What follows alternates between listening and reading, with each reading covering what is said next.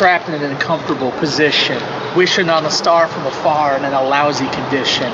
The light from that star is just now starting to show, but the star itself probably died a million years ago.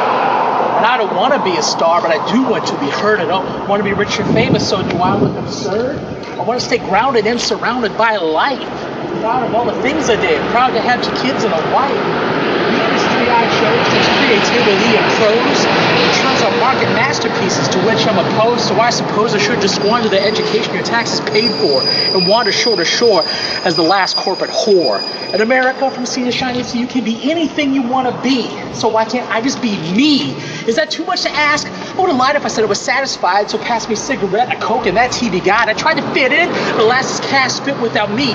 Spitting me out, so there ain't no doubt. I'm about to be free. Fully resistant and persistent. Got a letter telling me I better cease and desist it.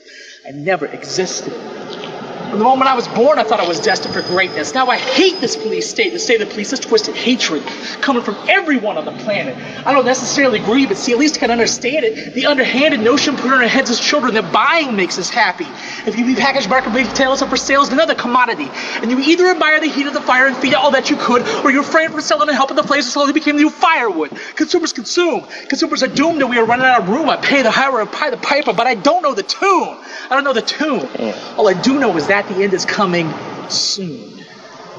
In America, from sea to shining sea, you can be anything you want to be. So why can't I just be me?